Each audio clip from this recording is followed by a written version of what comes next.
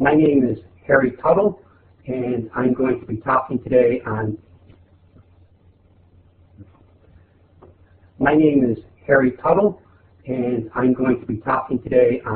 increasing your modern language student speaking fluency through mobile learning.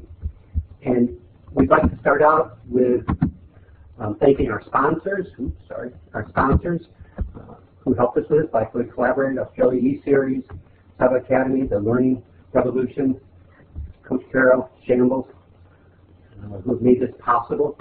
And if you can just take a second, please, and click on your arrow and then pull one of the little smiley faces or figures over to where you are, it would help us to sort of know what's going on.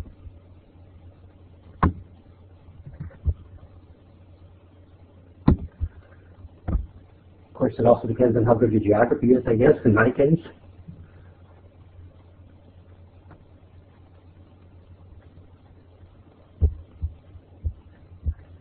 Okay, and we'll hopefully wait for have some other people joining us. Oops. Did he unmute? Oh, okay, yep, he's on. Okay, good. Okay, so what I'm going to be doing today is to, I'd ask you if you could to type in the chat window your first name, your city, state or province and country, and what you teach or what you do, so that will help me to have a better feeling for you. So I'll give a little bit of time to do it, if you would, please.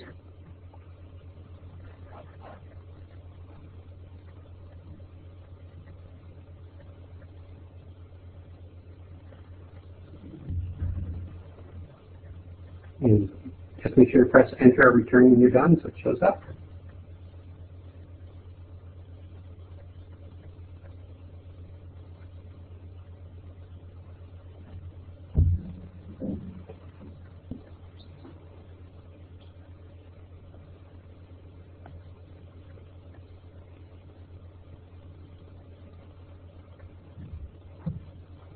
Great, that's exciting. I'm glad to see people. Good. It's nice to see the variety of people that we have here. Okay. And some people have a great variety of things that they're doing, but it sort of helps to have a feeling of this. And I have to tell you a quick funny story that the last time we did a presentation in this environment, people were putting where they were from, but they weren't putting what country. And so everybody was going, "Oh, are you from the UK?" And they go, "No, I'm from, Massachusetts." And so it's sort of good for us to really identify the place that we're from. Okay. So then we will, in just a second, we'll give Peggy a chance to log herself in with that information, and then we'll continue.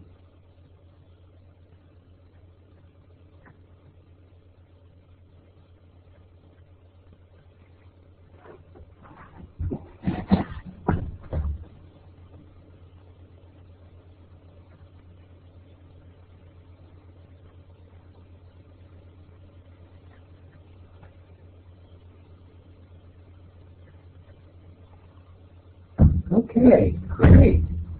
Oh, fantastic. Okay, so let's begin then, we will.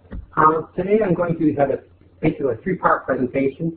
I'm going to talk about the importance of speaking in the modern language classroom.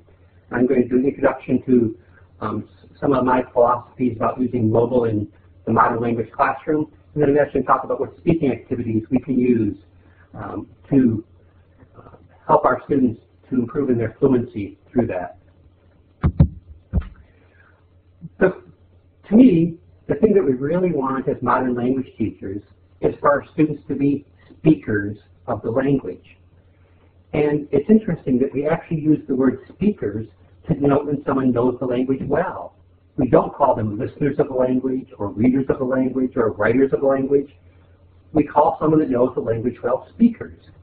And so, to me, that's really the focus in our modern language classes. Should always be how can we get our students to speak and to speak fluently in the classroom.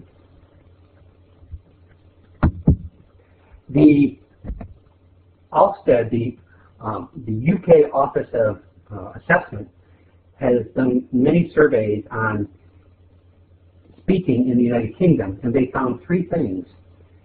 The first thing they found is that speaking is the least tested of any skill. The second thing they found is that it is the skill that the teacher teaches the least of any skill. And third, it's the one that the students practice the least in their classrooms. And I'd like to hear your reactions to that, please. If you want to type in something inside, what's your reaction to that?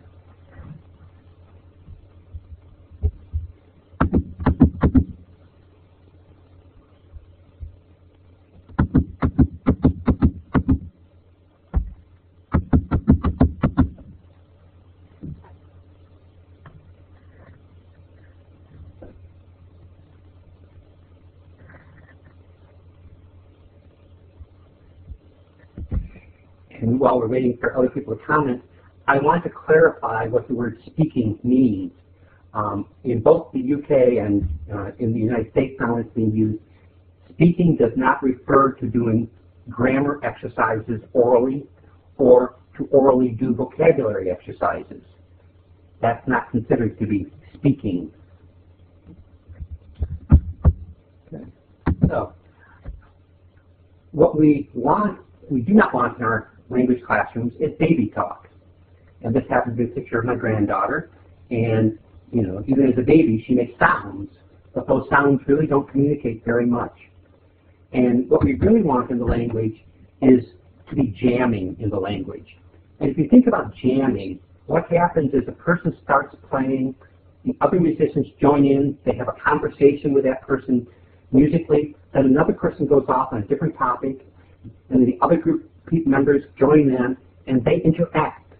And it's a completely interactive discussion, and that's really what we want in our classrooms.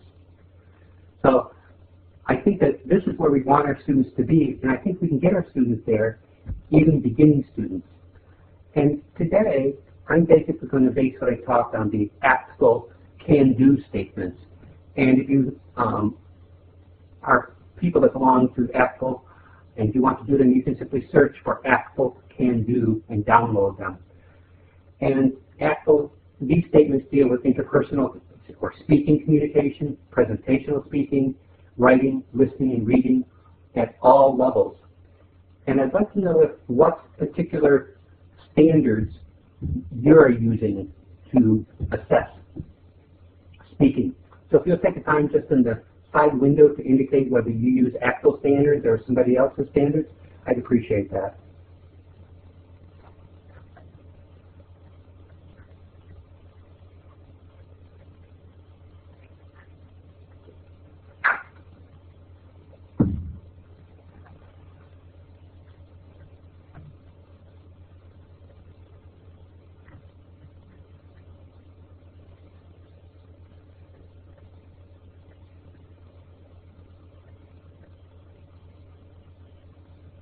In case you're not familiar, ACTFL is the American Council of Teachers of Foreign Languages.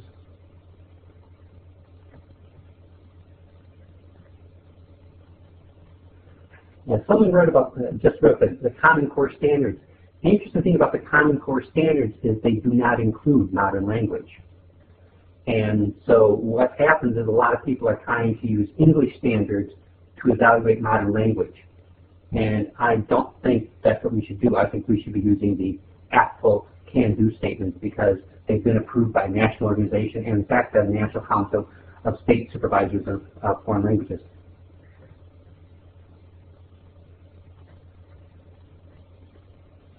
Okay, so we're getting responses back, and I think it's good to know where people are coming from in terms of that. Okay.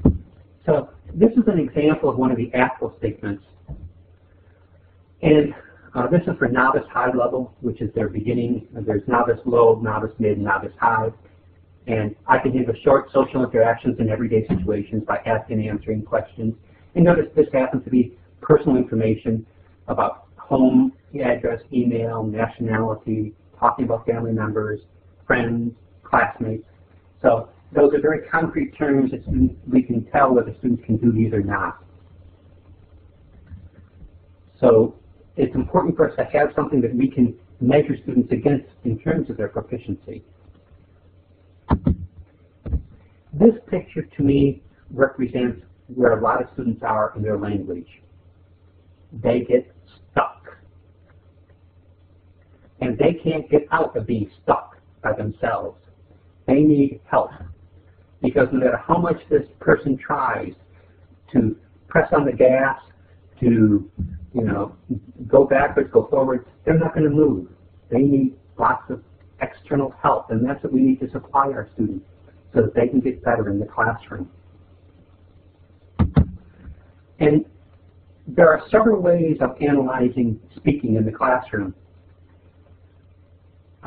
Somebody asked the question, yeah, the problem with modern languages is there's modern languages, world languages, second language, so there's lots of other terms for that.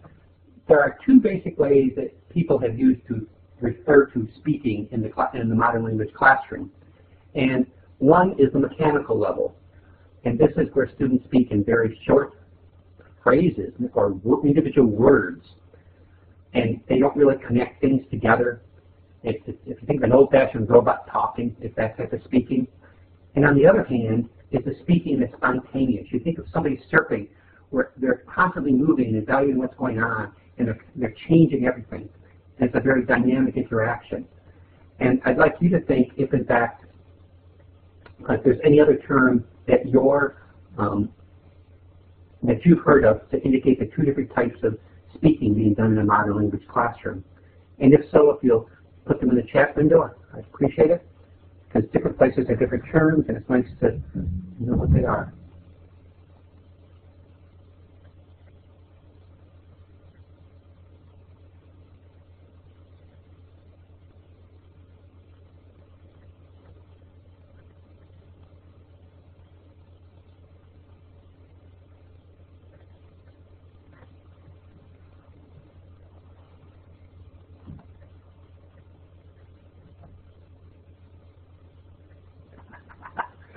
Whoa, we got some heavy-duty linguistic anthropology. Whoa. and I think it's important for us to have whatever term it is and to think about this. There's lots of different ways. Some people refer to this as practicing versus using.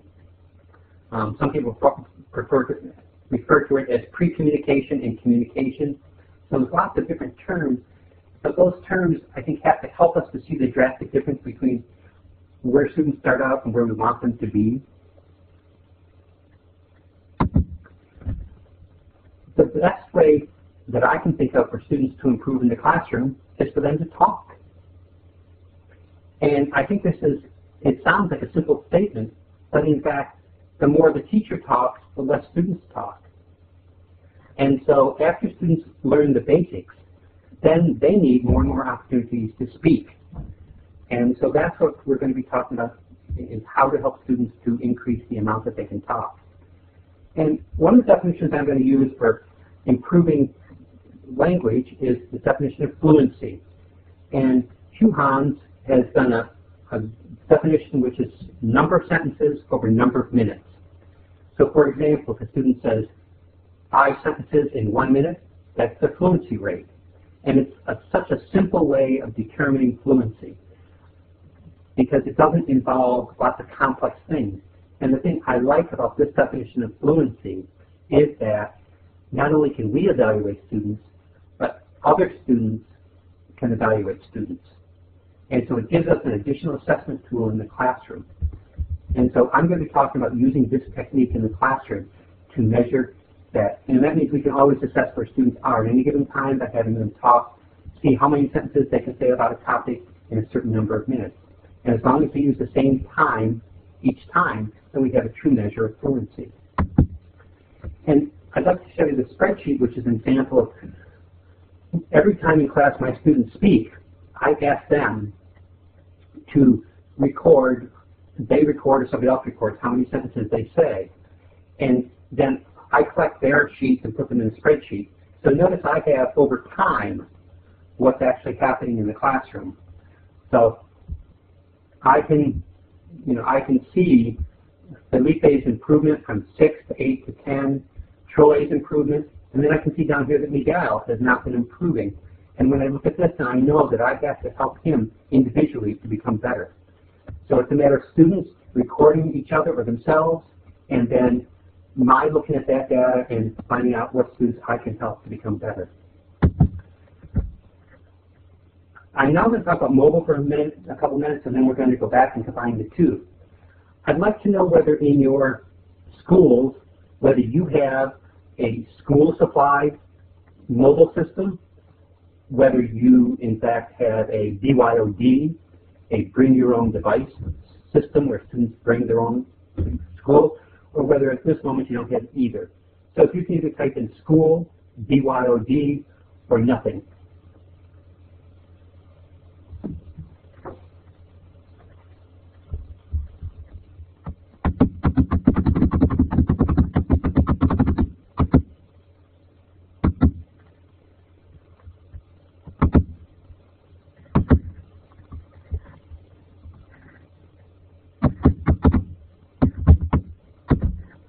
And while you're doing that, I'm going to respond to one quick question. I always have my students record the number that they said, and I don't care however it's done, that I have them record it or somebody else record the data. So we have a quantity that we can measure baseline against improvement. And without that constant numerical basis, we can't make a true judgment about whether they've improved in their speaking or not, in their fluency. Okay, so I'm waiting for school. I'm seeing some schools. BYOD, okay. Laptops, okay. School supplies, okay, good. So we've got quite a bit of variety of things happening here. And in my classroom, it's BYOD. At present, I teach at the college level after teaching many years in public school. And BYOD presents some very interesting things about it. And we're going to talk about some guidelines in a second. And most people, when they talk about mobile devices, are talking about a tablet, they're talking about an iPad, a smartphone, and in the United States, Chromebook is becoming much more popular as a mobile device. I would suggest that a cell phone, even though it's a form of a mobile device, does not have internet and therefore is not a good tool. There are some things you can do on it, and I agree there are. But a lot of the activities I do in class require the students to have the internet.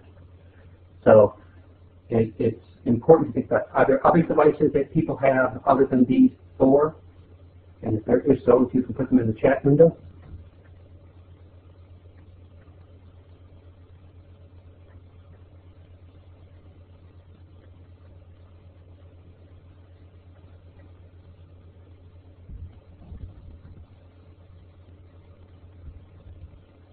Okay, if I don't see anything, then I'll assume that you have these major devices.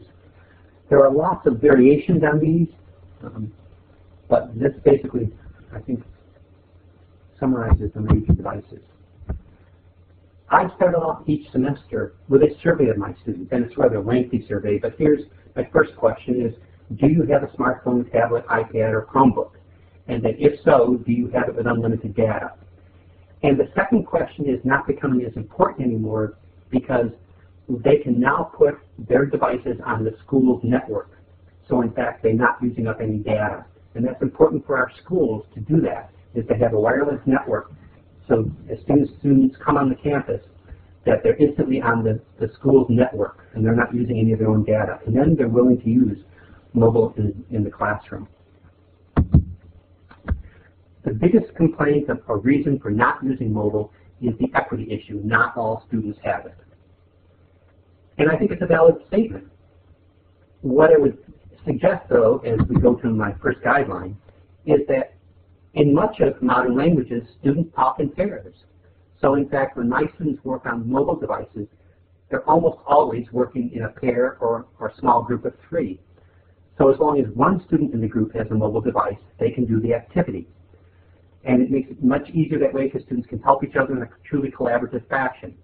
There are a few times that I have them do individual things in the classroom, but since I want students to use the language in conversation, that it makes more sense to have them working together. So there's never an equity issue in my class. And in fact, a student that does not have a mobile device learns how to use a mobile device because their partner gives them the mobile device to do something with during their time together. Another guideline I have is that I will not do anything in my class that does not work on at least 3 of these devices. So any program I have should work on a tablet, an iPad, or a smartphone. Because I do not want to say that my classroom is an Android-only classroom, and when the students go home they have an iPad. I don't think that's fair. I think we're going to be universal about things, that we have to have programs that everybody can use. We should get away from proprietary software and get to things that everybody can use. We may find an equivalent program on another device, and that's okay. But I think it has to be something that all students can participate in, no matter what mobile device they have. And I'm going to a couple more of these, and I'm going to ask for your feedback on these. The other thing, since I'm a BYOD and I'm at the college level, whatever I use in class has to be free. And there are some good free things out there that are very productive in our classrooms. The thing that impresses me is when I find something that is a universal tool that does many different things. Unfortunately, many of the apps that are out there in modern languages serve a singular purpose. They teach about school, for example, and that's all they do. So it's important to me to find a tool that can do lots of different things. And I'm going to talk, for example, about the camera in just a second. It is a universal tool that can do many different activities with. I have a general guideline for any mobile activity, and that is that 90% of the activity is spent on learning or demonstrating, your learning, and only 10% is actually on something in the program that you have to manipulate or do. I never want students to be spending their time on the technology. I want them to be spending their time on learning a language. And so I purposely choose things that are very easy to use in the classroom, and that students instantly begin conversations and not have to worry about how to use the technology. The most important guideline of all for me is, does this app tool promote conversation in the classroom? Does it allow students to communicate? Because if it doesn't, then it's really not worth very much. You know, if we're talking vocabulary flashcards, they could do that in regular flashcards. But to find something that truly brings high interest to the classroom is very important. And I'd like to know if you have any other guidelines that you think about when using mobile in your classroom or in schools or that you've heard of. And if so, would you please type them in the chat window?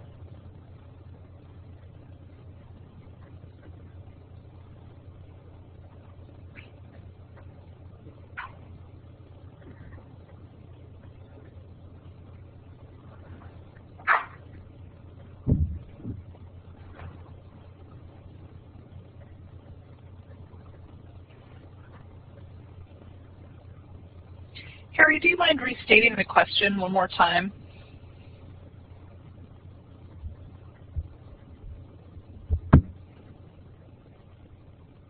Yeah. My question is, are there any other mobile guidelines that you can think of? And I've given you several, but there may be some that you have that I haven't included here that you think would be helpful.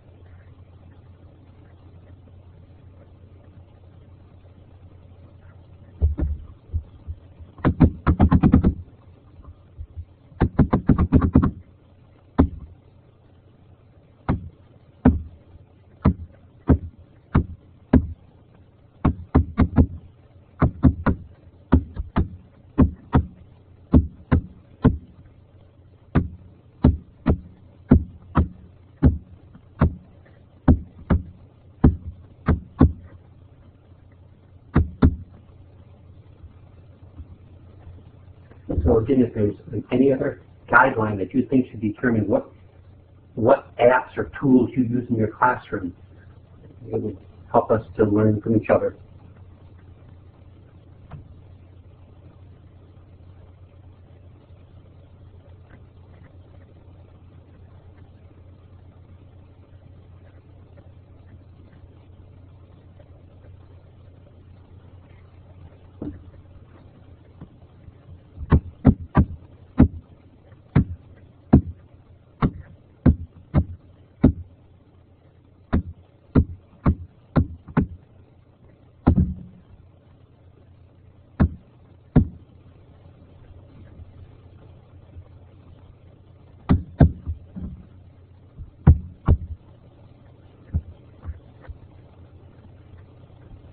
Okay, we're seeing some things.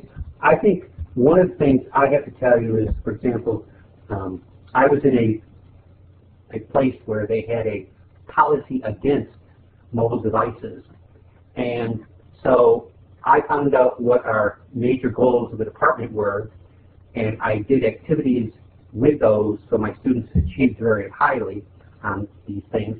I showed them to my administrator and showed them how well students were doing, and when the administrator said, wow, they're really doing well, then I said, oh, and we're using mobile device to do them.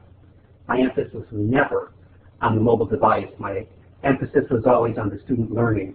And because of that, he said, well, I guess maybe we should change the policy. So I think that's important to do that.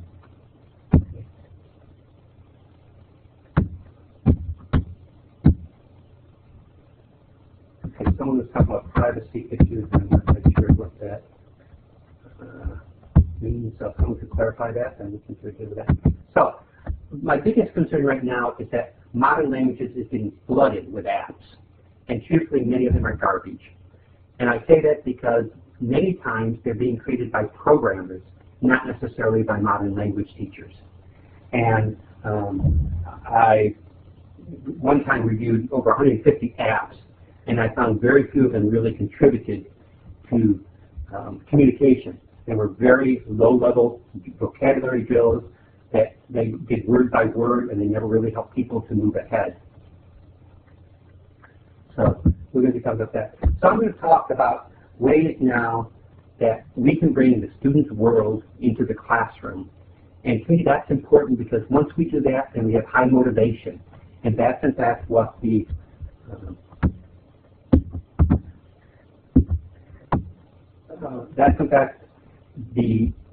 thing that excites students and makes them want to talk about it.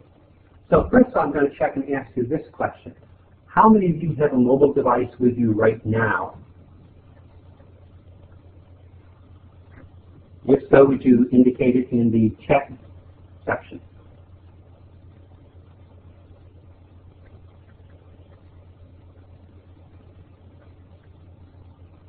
Okay, good. Okay, we got people that have all sorts of mobile devices. Okay, the reason I'm asking you that is the next thing I would like you to do is I'd like to ask a follow-up question. Do you have a picture of a family member or a friend on your mobile device? If so, would you indicate yes?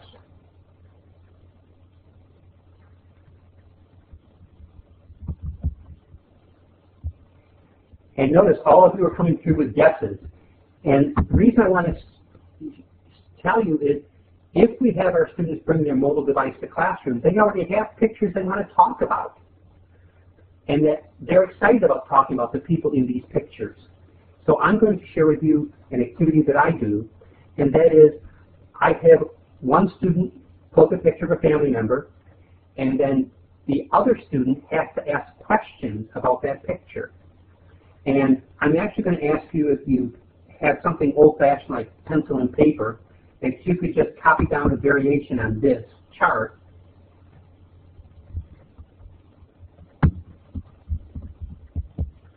Where it has name, who, what, where, when, why, and it has various dates. So if you can just copy down that for a second.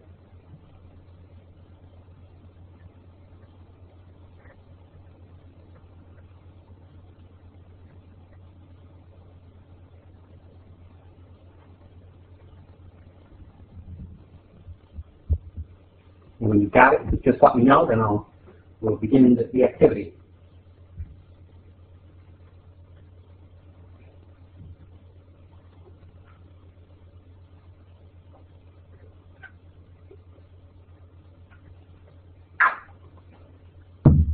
Okay, lots of people being creative in how they report it. That's wonderful. Okay, so what I'm going to ask you to do then is, and you can either do this in English or if you're a modern language teacher in a modern language, I would like you to ask different questions about this picture using different question words. And every time you say a different question word, would you record a slash under that question word? So if you ask a who question, put a slash under the who. If you ask a where question, put a slash underneath there. Okay, everybody ready for this? And what I'm going to do is give you about a minute to see what questions you can ask. And then when you're done, we'll come back and you're going to... No, I didn't include a how question purposely. Mainly, and I'll talk about that later, but let's do this activity first. And so I'm going to give you a minute to see how many different questions you can ask. And every time you ask, and put a slash under the question. Okay, get ready, get set, go.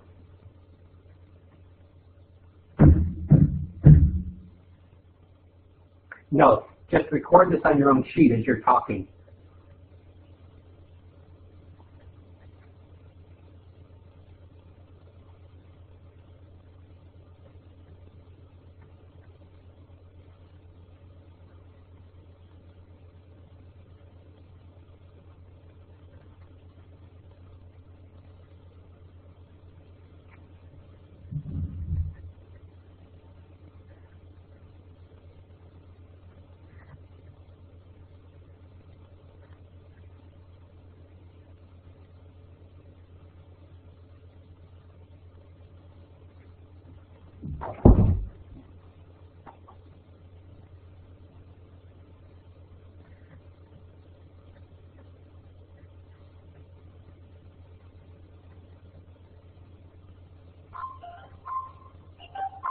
Okay, if you'll please stop. So, if you go back and look at your chart now, you should see how many different question words you asked. And generally this activity is done in two, and your partner would be recording how many question words you asked. I'm using these questions because the who, what, where, when are part of the actual proficiency at the novice mid-level. So I have not included how, which requires... So right now we're just dealing with these basic questions.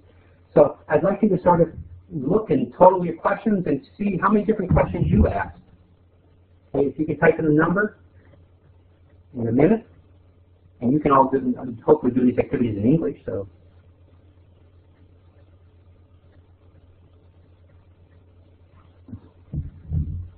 Okay. The question we asked for the chart is when we do this in pairs, the student speaking does not have this chart in front of them.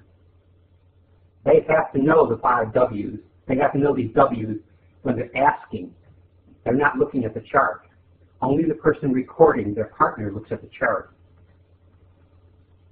And so therefore it becomes, they really have to know, ask a variety of questions. And if you think about it, if you can ask a variety of questions, that means you have the ability to ask and find more information. So it's really important to be able to ask lots of different questions. Okay, so we saw 6 questions, okay? And so notice, we have for Peggy, we have a baseline for Peggy on her ability to ask questions about a picture. And we can do activities in class to help her get better, and then keep on reassessing to see whether in fact she can ask more questions in the same amount of time, which is increasing her fluency. Okay, Peggy, I appreciate you volunteering that. So it's a simple activity, but it's a very powerful activity. Every time we do a speaking activity in class, students record information on the other person speaking or their own speaking. Okay. This is a slightly different situation, and this is usually one I ask students if they can take a picture of something that they do during the weekend, and then they bring in the picture, and then, again in groups of 2, students talk, but this time they decide whether they want to stay or leave. And so, for example, then 2 students would begin talking about this picture, and they each would give reasons why they either want to stay or leave doing this. So, in fact, I'd like you to quickly do that and see how many different reasons you can give why you would like to either stay or leave this particular event. And again, if you can just this time record slashes, a slash for every statement you make. Okay? So I'll give you time and then I'll refer to Peggy's question in just a second. So I'll give you a minute to see how many different reasons you can give that you want to stay or leave.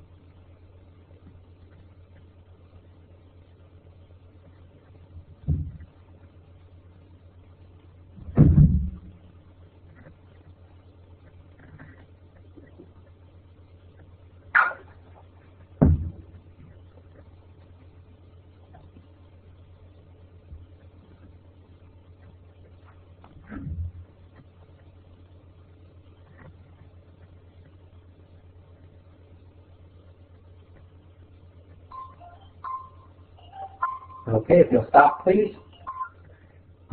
Notice this activity is much harder because you're trying to get reasons for doing something. And it really is a very real-life situation. And students would do this if they were talking in their native language. But here we're asking them to do it in a second language. And so again, they count the number of slashes, the number of different reasons they gave why they want to stay or leave. And in a real conversation, the partner may agree or disagree with them. So again, just a matter of slashes tells us how many they can talk about this particular thing. And notice each one of these is a different language function and language purpose.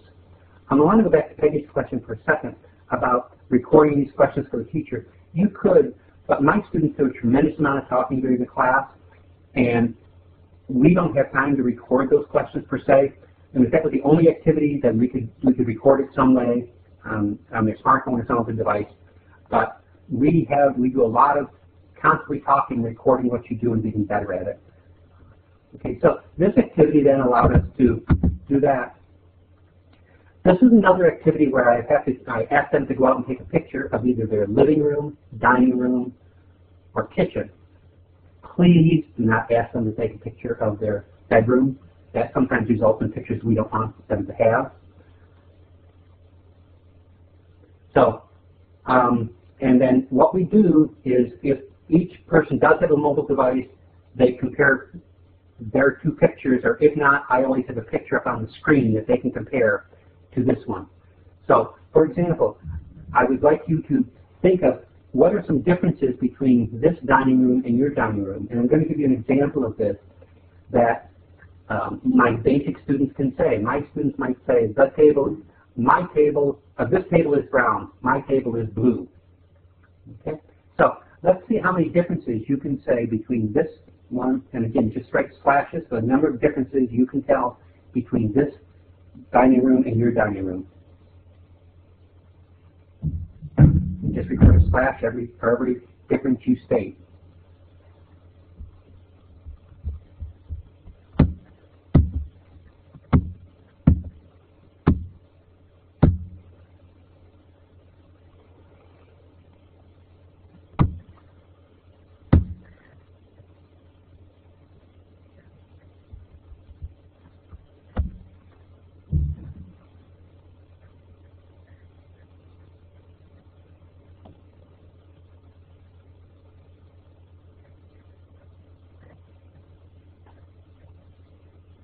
Okay, I'm going to stop you there.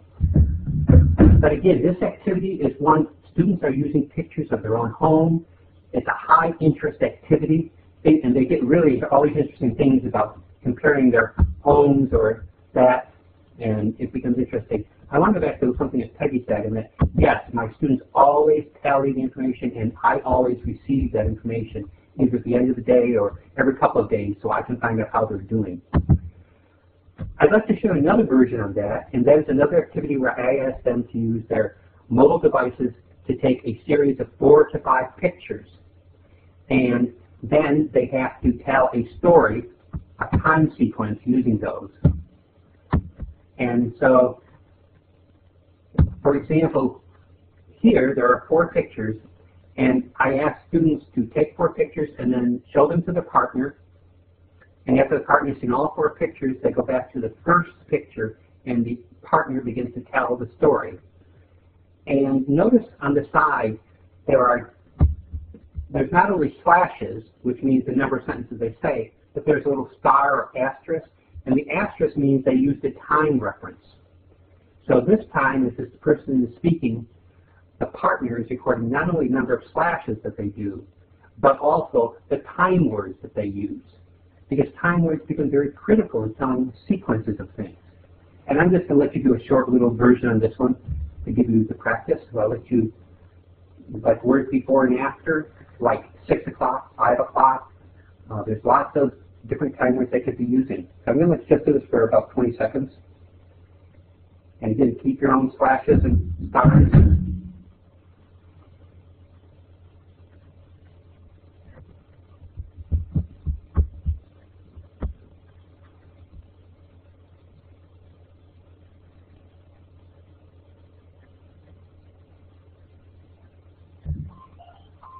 Okay, so we can do that.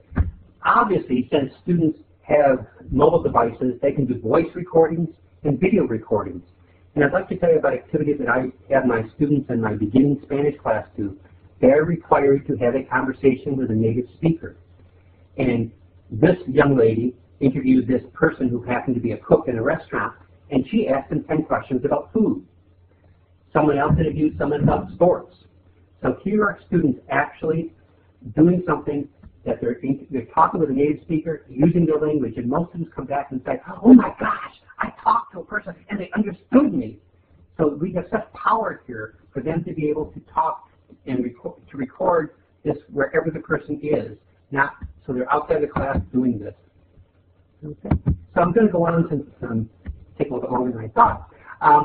You all know on your mobile devices that you can do internet searches, and that you can search in Google Spain, Google Italy, Google France, Google Germany, and Google Chinese. And if you search in those search engines, you end up with different results than if you search in English for the same thing. And it also means the students are probably going to find more cultural images to do this with. So that will allow them to search, and so I have my students do that. So for example, one of the activities I do is I have my Spanish students search for food, comida. And they go into Google Spain, they search for comida, and they pull up this list of Google images. And then I ask them to pick any one of these foods that looks good to them and tell their partner why it looks good to them. And the partner, as the partner's talking, obviously each record how many times they say what they like about the food, and they also record every time they agree or disagree with their partner about it. So we're getting a true conversation where people aren't just making comments, but they're also interacting with each other and reacting to each other. And students like these because these are real images. And you can actually do this image with, you could do food, comida mexicana, you could do food plus a specific country, because we're talking about those. So I'm just going to show you that activity. The other thing that we do with searches is I find a famous store that has a product, and for example, we have just learned about clothing. So, I have them go on their mobile device and search for a famous clothing store, which is Zara. And Zara has current clothing. So I have the ladies together in pairs and the gentlemen together in pairs. And then in pairs, they describe what they like about the newest fashion and what they dislike, and then they tell whether they would wear it or not. And they're looking at these up-to-the-moment fashions from, has to be from Spain now, but you could do it in your country. You also could do this with restaurants. You could have them go to a restaurant and tell what food they would like to do in that. So that's a really great way to get them involved, and they go start from that. QR codes are a great way to do the classroom, and you can have people go quickly. I'd like to be making people aware, if you're not, that please remember a QR code reader is very different from a camera picture. So make sure you have a QR code reader. And if you click on there, you'll find the map at the bottom, which is a map of Spain and the weather right now in Spain. So they actually talk about the actual weather in Spain and again, where they'd like to be in Spain. And I quite often use QR codes to take them to a picture that I want them to talk about. So for example, if they clicked on this picture, they would go to this. And I say, role play these two women. What's happening? Tell me where they are, what they're doing. Act like they are, and discuss like they are. And so they get so involved because some of these pictures they can role play so nicely and get into them. Okay. So it really, QR codes allow us to take our students quickly to something where they can begin to use their language immediately and doing it. And notice there's no time between when they click on the QR code, they do one quick click and they're at the picture I want them to be at to talk about, or the movie clip, or whatever it is that they're going to have their conversation about. And again, they're always recording how many things they say, so we can keep track of that and improve on their fluency. And some people may have, that some people may wonder, well, how do you create those codes? And there's the program I prefer is createqrcodes.fspot.com. And basically with that, they simply go to the page, type in the web address, type on the size, and click the code, and they instantly have it. so that they can in fact you can in fact create a QR code. And students can create their own QR codes for things. Okay. So basically what I'd like to do is leave it here. I'm going to go a couple things very quickly and then open up for questions. I do have a book that has 90 activities on mobile learning in it, and these are a few of them. I do have some activities online for spontaneous speaking if you're interested. They're very inexpensive, and yet they all focus on getting the students instantly speaking up and around. I have them for all modern languages and specifically for Spanish.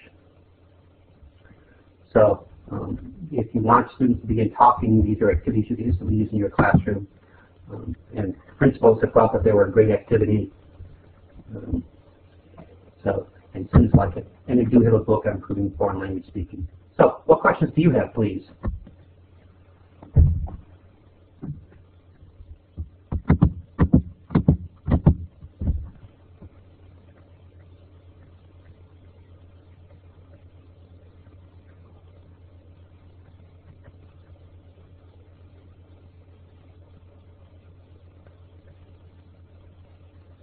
So if you have a question, type it in the chat window, and I'll catch up with you in just a second.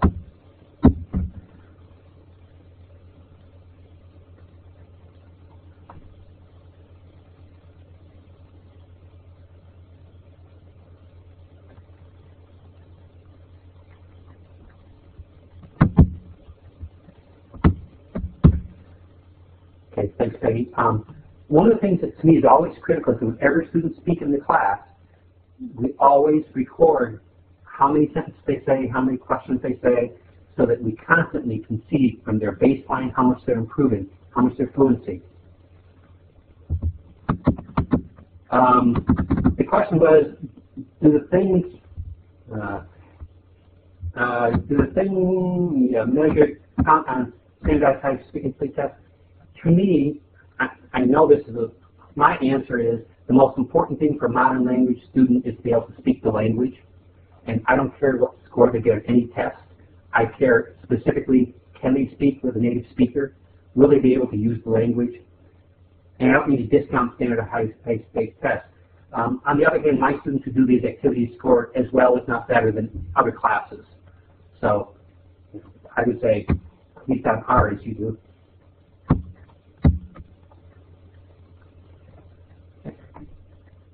Other questions, please.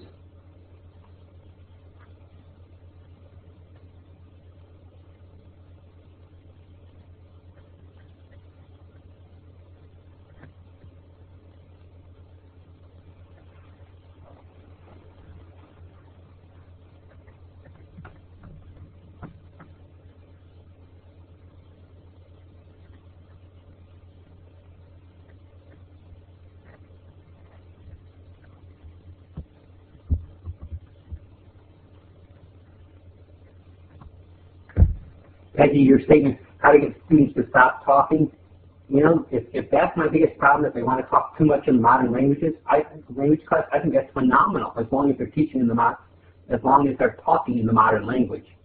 I really believe that our students should talk more than we do in the classroom, because they're the ones that need the practice.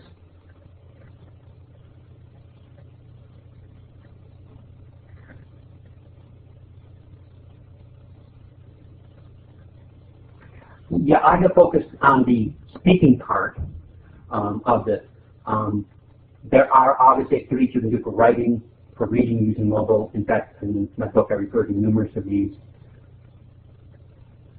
And I think, you know, to me, I like the speaking part because that really is motivating for the students. Since we do high interest topics, they really want to talk. And the more they use the language, the more they get used to it. And I think it transfers very nicely into their writing and their reading. For example, we ask a lot of questions with question words. So when they get to reading, and they know how to answer question words.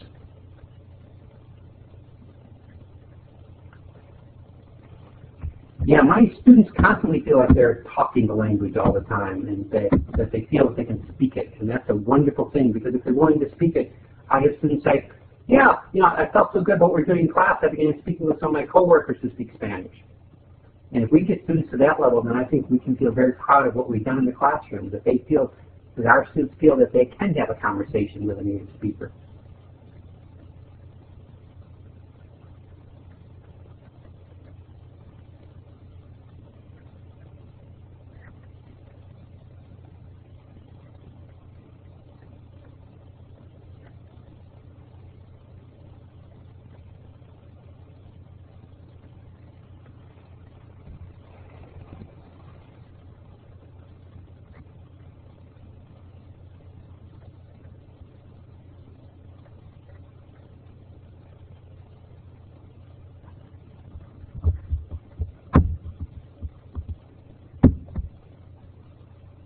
any questions that you have, and I'm happy to answer about the topic.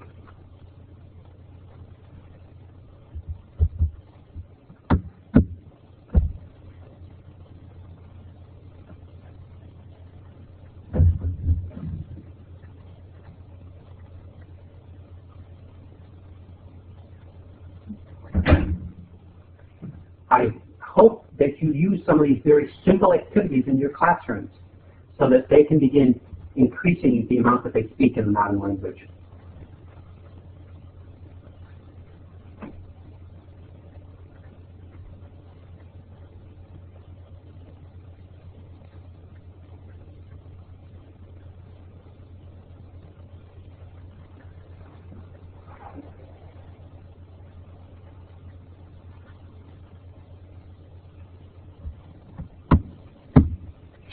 Terry, thanks so much for this presentation. This has been really great.